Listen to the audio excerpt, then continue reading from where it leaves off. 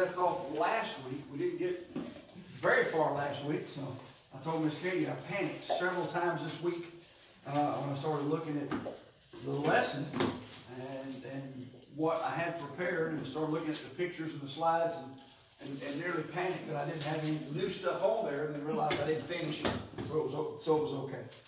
Remember, we're in the Abrahamic age. We're looking through that. We talked about the calling and the covenant with Abraham. That covenant being the first promise, or not the first promise, but the promise to Abraham about the relationship that God had established with Abraham, and that he was going to continue to progress through his children. He would make a great nation out of them. We talked about Ishmael and Isaac, the sons of Abraham. Remember, with Ishmael and Isaac, both, God made a great nation out of both of those boys. But yet, God chose Isaac to bring forth Messiah. And remember, we kept bringing up this idea of God rejecting the first and accepting the second. And that's just a theme that keeps repeating. Again, here's Esau and Jacob. And we saw the same thing there, where Jacob was chosen to bring forth Messiah. We talked a little bit about the transition with Jacob, how he started off as Jacob the trickster, and then became Israel. Having power with God is basically the idea of the name Israel. So there was a transition. We talked about that a little bit last week. So we started talking about Israel and the 12 sons. Last week we went through that transition, that encounter with God that Jacob had, which is the transition from the supplanter, the trickster, the fleshly nature, and we find that submission to God, the name change to Israel, and then what God continues to do with him. And then we started talking about the boys. See where I'm at. Let me make sure we get. I didn't want to go over a whole lot of this. Ooh, I am well. Hold on, let me get back where I need to be. Oh.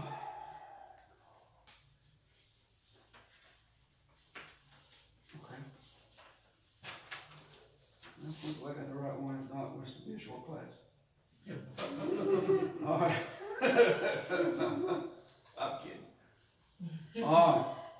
Here's where we talked about the conversion of Jacob. And we talked about going from Jacob to being Israel, prevailing with God or having power with God, and the encounter that we had there. Then we'll move on. All right, talked about the introduction of the boys. Here they are. Look at them. I thought that was a good picture. Do what? Oh yeah, I used his Benjamin's head. Yeah, I couldn't get on there. All right. For some reason I don't think I'm in the right place. But we'll just jump in here and do it. All right, so we talked about, first of all, we talked about the son who was crushed. Now last week we started dealing with just the individual sons of Israel. We talked about the son who was crushed, of course, which this was Reuben. So we're going to pick up, we'll start reading again in Genesis 49. Some folks refer to Genesis 49 as the judgment seat of Jacob. And you find, we'll start in verse 1, and you'll find the statement here that's made about Jacob talking to his boys. It says this, and Jacob called unto his sons and said, gather yourselves together, that I may tell you that which shall befall you in the last days. Gather yourselves together and hear, ye sons of Jacob, and hearken unto Israel your father. So in chapter 49, we find the blessing of Jacob to all of his children. And there's several different aspects as we see in biblical prophecy. There's several talks about what's going to be a prophetic revelation about not only that son, but that nation, that tribe of Israel from this point forward. There are three areas that you can look, and we may talk about that a little more as we go through. You can look in Genesis 49, and this is the blessing. Then you can look in Deuteronomy, I think it's chapter 34, and you see a blessing of Moses then, and he talks about each one of the tribes then. And then you can go to Revelation, and you can see the ending of all of that, and we'll see some of that as we go through. Just some of the neat aspects of this and how it's all put together when you start kind of looking through it. All right. we're going to move now to the next one. And we dealt with Reuben last week, so we're not going to go through all that again. We'll go ahead and read it again. Look at verse 3. He said, Reuben, thou art my firstborn, my might, and the beginning of my strength, the excellency of dignity and the excellency of power.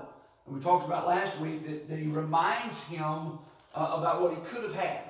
As firstborn, this should have been what he received. But in verse 4 he said, unstable as water, thou shalt not excel, because thou wentest up to thy father's bed, thou defilest thou it. He went up to my couch, and there was an adulterous sin that took place, and we see a transition in the life of Reuben. And he lost those three things that God said should have been his. The birthright should have been his.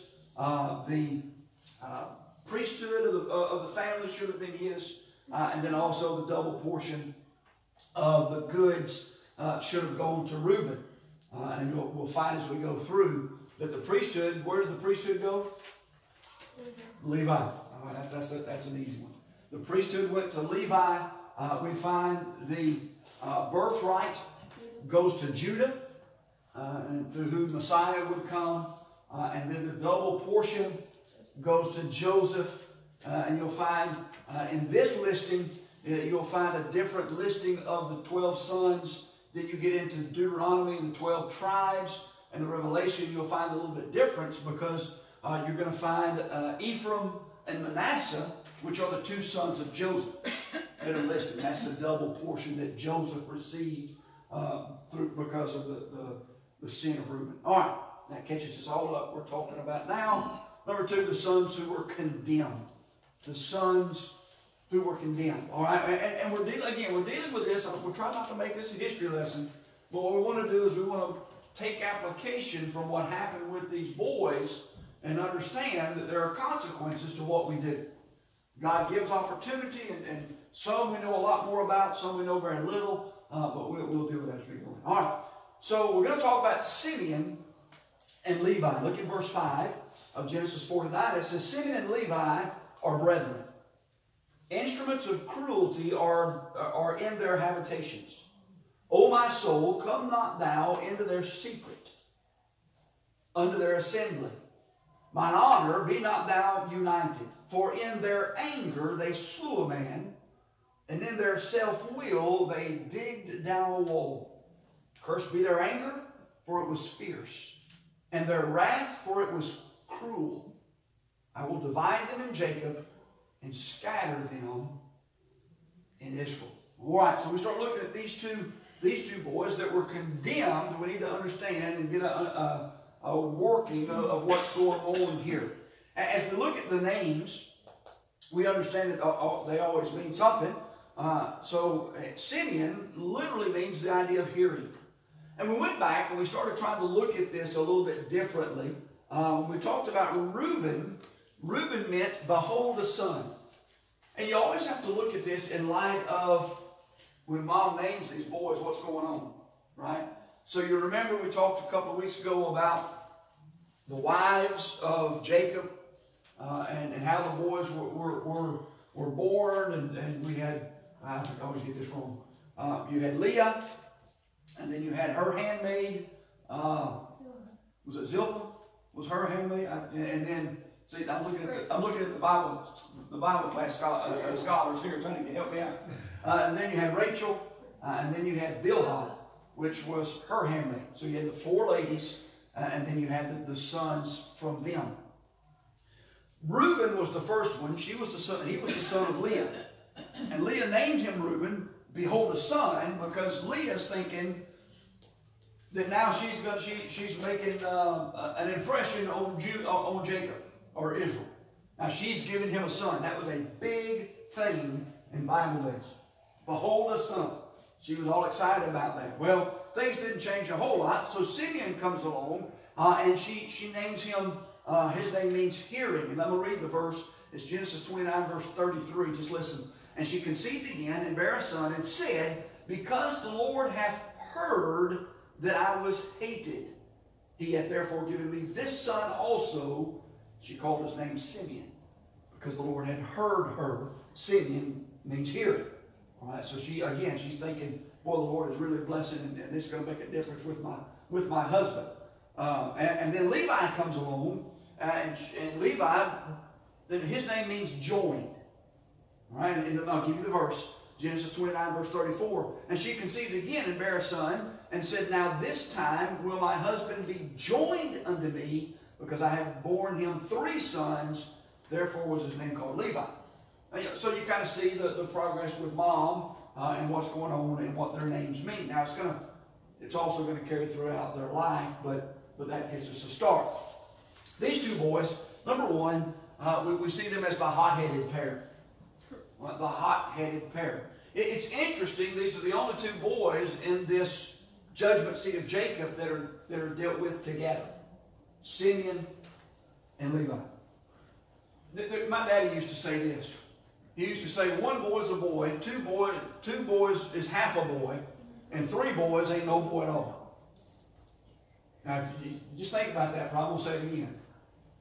1 boy is a boy, 2 boys is half a boy, and 3 boys ain't no boy at all. And the idea is, you get 2 or 3 boys together, ain't no telling what's going to happen. You know, because invariably one of them's going to say, I double dog dare you. And you know, you just can't put down a double dog dare. I mean, you know, that's just boys. All right? These 2 boys were not good for each other. And they're dealt with together because in their sin together, there were some major problems. So number one, we see them as the hot-headed pair. All right? And notice he said in verse 5, Simeon and Levi are brethren, instruments of cruelty are in their habitations. Number one, it talks about their anger. In their anger, they killed a man. Now, what are they referring to? If you don't have time, if you'll go back and we'll study the history of these 2 boys, there was something that happened in their history. Their sister, Dinah, here's what he said that. Miss Dinah was raped by a fellow there in the area that really felt like he loved her and wanted to marry her. And you understand that the statements of the Lord that we've already read about them not marrying outside their I hate to say race, but outside the parameters that God had put for basic reasons of religious purity. That's what they were after. And so the gentleman wanted to marry Dinah, and he took her into just a bad situation. Well, Simeon and Levi decided they would get revenge for their sister. And through some deception and through some cruelty, try to be careful, you go back and read the story. They lied to this whole city, and they make a deal with them and tell them, if you'll do this one thing, that we'll give our daughters, and we'll take your daughters, and we'll do all this.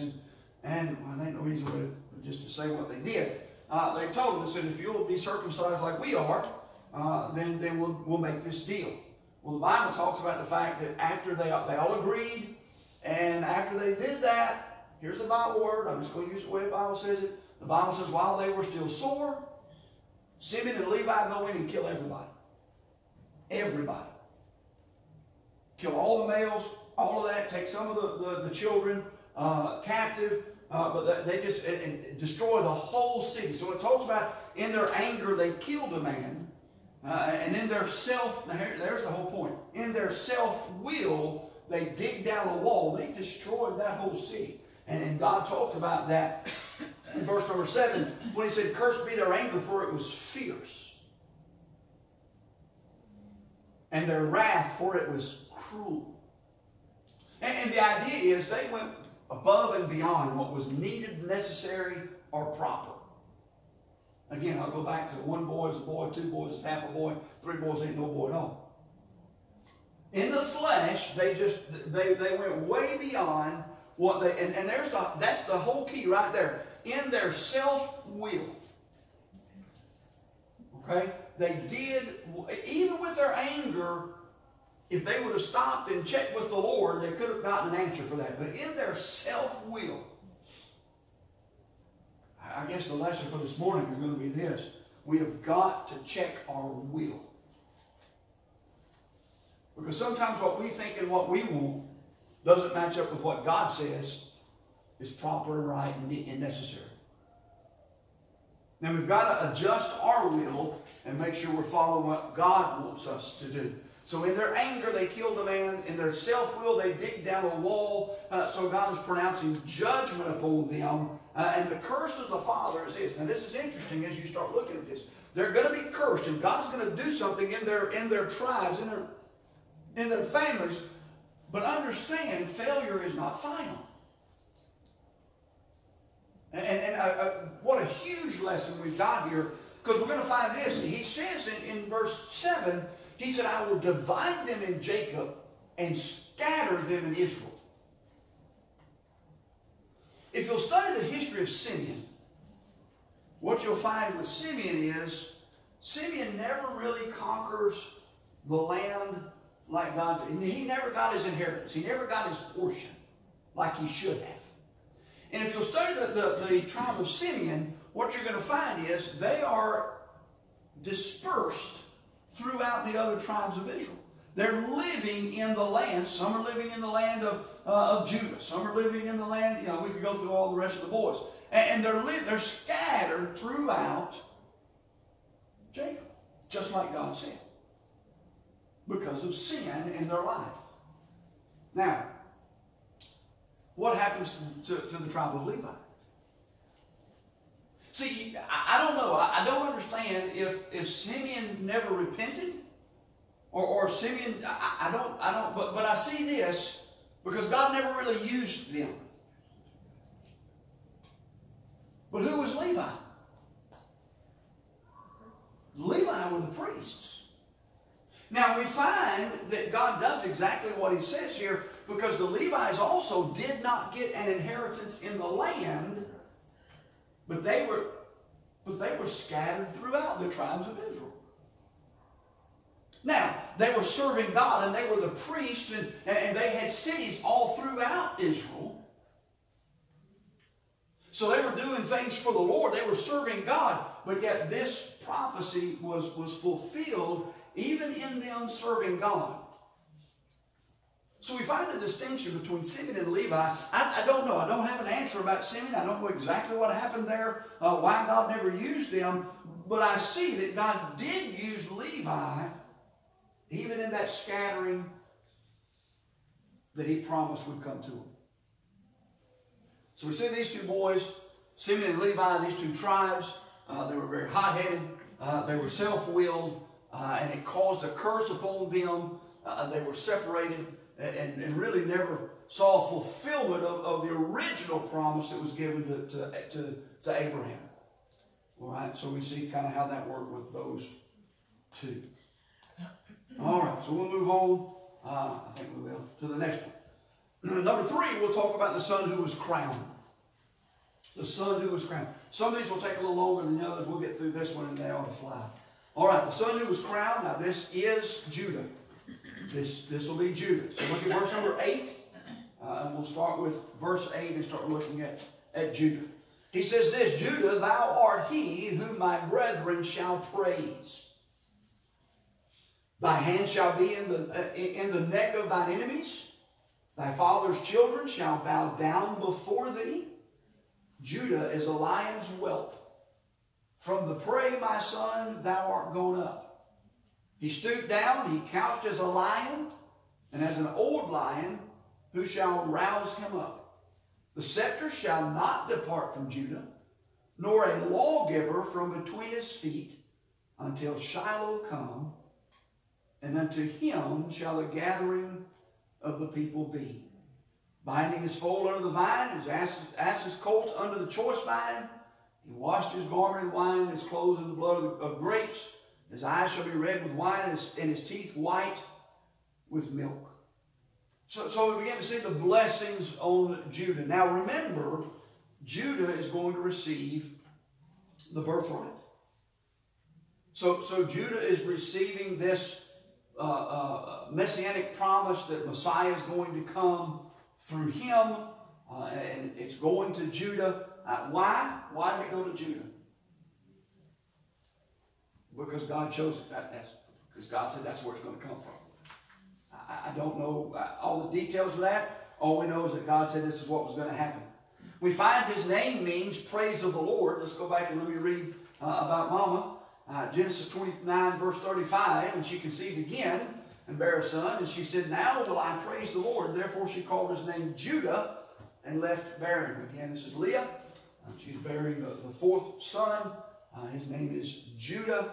She said, I will praise the Lord, and that's exactly what his name means. Now, we read the very first part of that, where it said that his brethren would praise him. Now, we're beginning to look at a specific messianic prophecy, a prophecy about the coming of the Messiah, and this reference about his brethren praising him deals with this idea of this is where Messiah is going to come. It means voiced gratitude. It's just an uplifting of praise toward him. And he says that thy brethren shall praise. All right? So we see a great praise that takes place with him. And again, it's a prophecy of Messiah's coming. His conquest, we find that he is of great strength. He talks about thy hand shall be in the neck of thine enemies. Judah, the lion, we'll find that he brings about some ultimate victory. We're going to talk about it in just a minute. His position and what God does through him and how God places. God really gives Judah that place of prominence in the tribes of Israel. Now when you start looking, matter of fact, when things start going south, if you will, or when things start going bad, you're going to have two tribes that the kingdom's going to split, and you're going to have two kingdoms. You're going to have the kingdom of Israel, and you're going to have the kingdom of Judah. All right? So you see how Judah plays a very prominent role in the history of Israel. His preeminence is marked by several things, and we can go through and read all of these. Now, we read them already about the father's children shall bow down before thee, the lion's whelp, and from thy prey they've gone up, and he stood. Well, just look at this. The preeminence is found in several aspects of the life of Judah. Number one, he is first in number. Judah became the largest tribe. He became the tribe that was usually mentioned first. Judah. All right? We find that he was first in territory. He had the largest territory in the nation. When they go into the promised land and they take the promised land, Judah is the one that has the most. Of course, he has the largest number, therefore he gets the most land. And if you look, that's how it was divided up. The size of the tribe determined how much territory they received. He was first in the marching order. When God gives the marching orders, it was Judah that went first. It was Judah that led them. It was Judah that went before them. All right? Just that place of prominence God's giving this nation. Why? Is not this a picture of the coming of Messiah, their leader? All right? Messiah is coming through this nation. He's first in prowess, first in battle. And a lot of the great men of war, you'll read through the Old Testament, came from the nation of Judah. They were just great warriors. He talks about that idea of the lion's whelp and just the strength of that young lion that came up. So all of these aspects of the preeminence of the nation. They were first in war when they went out to war. Many times it was Judah that went first and went before them. It was their to use this phrase, I heard it again this week, but to use this phrase, the tip of the spear, that was Judah as they went to war. And then we find his regal dignity, his dignity that's pronounced upon him when you get to verse 10. The scepter shall not depart from Judah, nor a lawgiver from between his feet, until Shiloh come. Shiloh deals with Christ, and unto him shall the gathering of the people be. So we find his royal dignity that's there. Judah, the birthright passes to him. He finds that place of prominence. And we use the word preeminence on purpose because it points us directly to Christ. And we see in Judah all the Messiah coming. And we see the picture of him being first. And we see the picture of him being the conqueror that's going to come and eventually with the nation bring about victory and set up the kingdom of God. And we see all the pictures of that with Judah. So we have Judah, the birthright. We see that brought forth. We had Reuben, who was unstable as water, passed over. We had Simeon and Levi, who were hot-headed and self-willed and passed over. Then we have Judah, who wasn't perfect by any stretch. But yet, God chose and God set up for the coming of Messiah. We're going to get into a couple that are difficult to deal with. The son of commerce, I didn't know what else to we'll read it. We'll look. Zebulun. And again, something interesting here. If you'll go back and you'll study, Jacob does not deal with them in birth order. Doesn't it kind of make sense if we... Now, he did the first four, but he gets to Zebulun, and Zebulun is way down the list. I mean, I don't have it written out for it, but I have it in my office. But that was something I thought was interesting. We got to study in that. You would think if Jacob was going to talk to all of his boys, he'd start at the oldest, and he'd work his way all the way down to the youngest. Well, he doesn't do that. Maybe what was his favorite? Well, you know, but he starts with Reuben. He does start with his firstborn. And he goes in order: Reuben, Simeon, Levi, Judah. Joseph would have been his favorite. Or Benjamin, you know, either one of them. But then he gets to Zebulun, and he goes, and I don't know. I don't understand why. I wish I had all the answers. Now, I got a big book in my office. I was making a joke. I got a big book in my office, and I'm writing all these questions down. When I get to heaven, I'm going to get it out and say, okay, Lord, I got some questions. You know, by the time I get to heaven, I'm not going to care about all those questions. But this is what I don't have an answer to. All right? So we see in verse 13, and we just get one verse about Zebulun. Zebulun shall dwell at the haven of the sea. He shall be for an haven of ships, and his border shall be unto Zidon. That's his statement to Zebulun. So we don't know a whole lot about Zebulun. We don't have a whole lot of history about him either. There's just not a lot said. So as we look into this, his name means dwelling, and here we'll get his name. Genesis 30 and verse 20.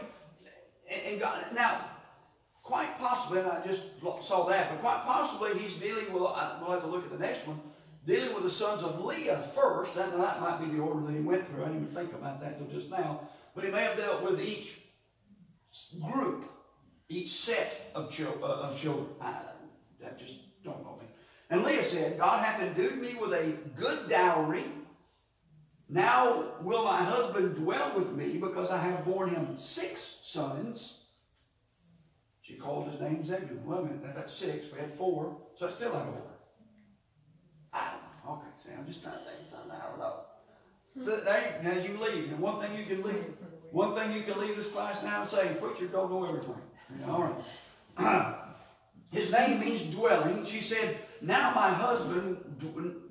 my husband dwell with me. And the idea is that she's won him, that she'll be his favorite. Now, we did mention this last week or week before last. When Israel died, where did they bury him? They buried him with Leah. Rachel was his favorite. Well, but they buried him with Leah. That's just an interesting thought. All right. So she said, dwelling. Now he may dwell with me. But then he talks about this in verse 13. Zebulun shall dwell at the haven of the sea. Now, just the idea of a strategic dwelling he's talking about. And that's why I said the son of commerce. Because we're going to see with Zebulun, his position, where he lives, and what he does, really opens up the world to the nation of Israel. Very strategic dwelling, talked about there at the haven of the sea. He shall be a haven of ships, right? So it talks about the profitable dwelling here, that he's going to be just a place of commerce. Ships coming in, trade going in and out, and his border shall be unto Zidon. So there seems to be some type of connection with this idea of shipping of trade and of commerce. Not much more said about Zebulun. We don't know a whole lot about the boy other than what's given here. All right? So, again, I told you some of these are going to be a lot harder than the others to deal with. The next one, and we'll finish up with this one. We've got a few minutes. Because I almost messed up on this one. Number 5 is the son who couched down. And that's rough. That's not a typo. I almost messed up and put the wrong word in here. The son who couched down. And we're talking about Issachar. In Genesis 49, verse 14. It says, Issachar is a strong ass couching down between two burdens. The word I almost put in there was crouching. So when I first read it, that's what I read. So we got to be careful. I almost broke one of my statements, and I say it all the time. We read carefully and we read slowly. Because I almost did. As a matter of fact, the first line I put in here, it said, the son that crouched down. And I got to reading that again. I read over it, and I realized it does not say crouched. It says couched. And this is the second time that word's been used that we've read today already. But look at what it says. Issachar is a strong ass couching down between two burdens. And he saw the rest, and he saw that rest was good, and the land that it was pleasant, and bowed his shoulder to bear, and became a servant unto tribute. The son who couched down. His name literally means reward.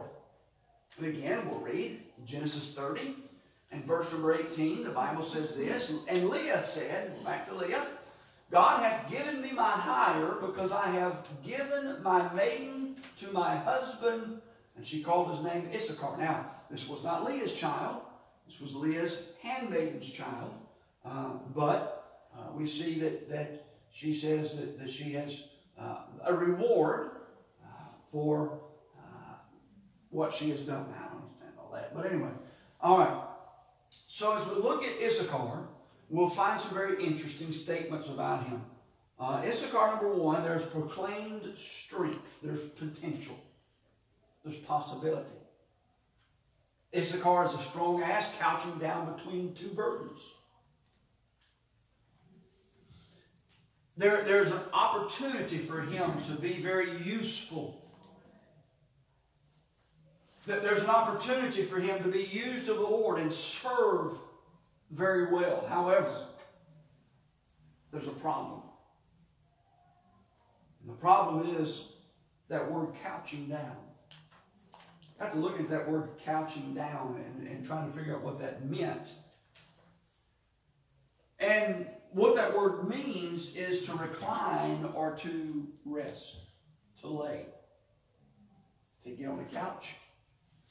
Couch potato, we can say that. Dealt with being lazy.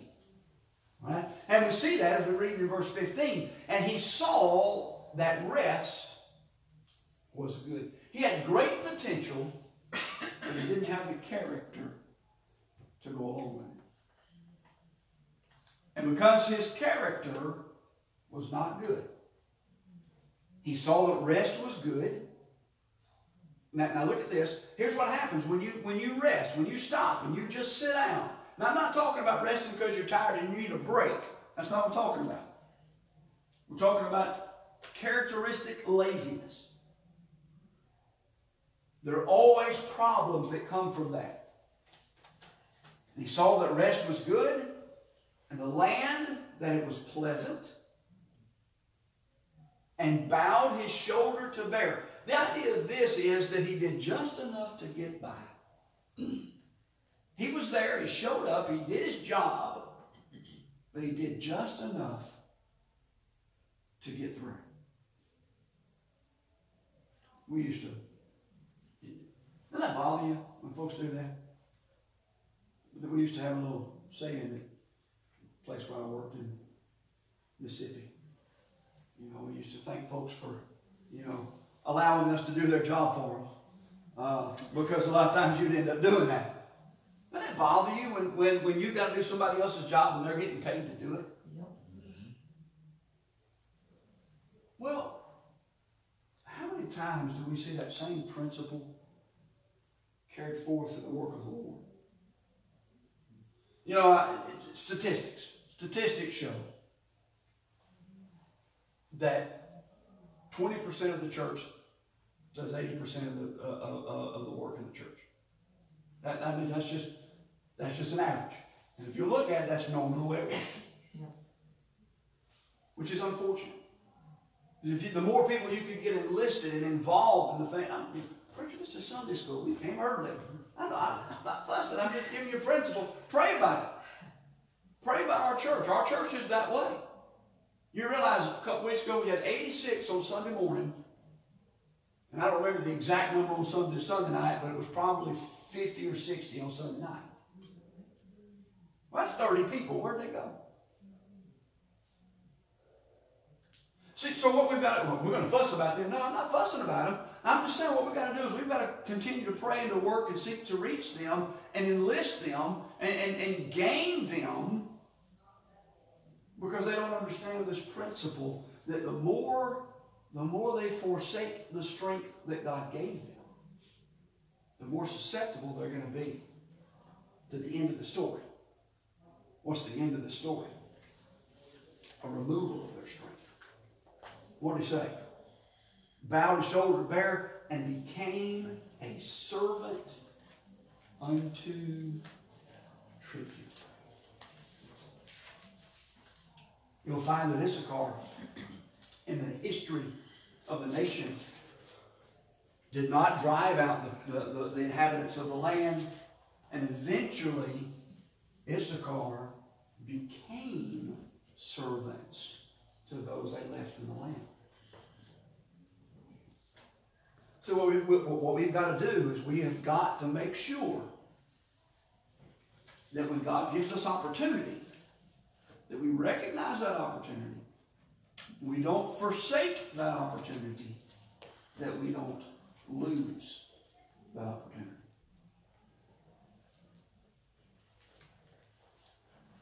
All right, so we're going to stop with boy number 4, or number 4. Well, actually, boy number 5, but we're going to stop with with Issachar, and we'll stop with him and pick up there next week. All right. And I almost apologize. I don't know any other way to do this. It's kind of hard to get this history without it just getting bogged down. I'm trying not to do that. All right. Let's pray. We'll dismiss the service. Dismiss to the main service. Father, again, we're thankful for the day. What a joy it's been just to be able to be in your house. I pray that you'll bless, that you'll be with the service this morning, that you'll give us exactly what we need. Father, looking forward to what you have for us. Help us to recognize the opportunity to seize that day and to do and serve you as you lead us. We love you in Jesus' name. Amen. Amen.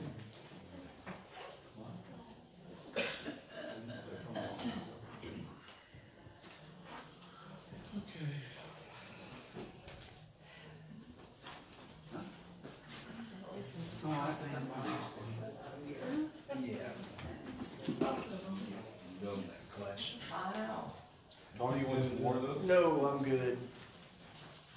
Want to fill your cup up?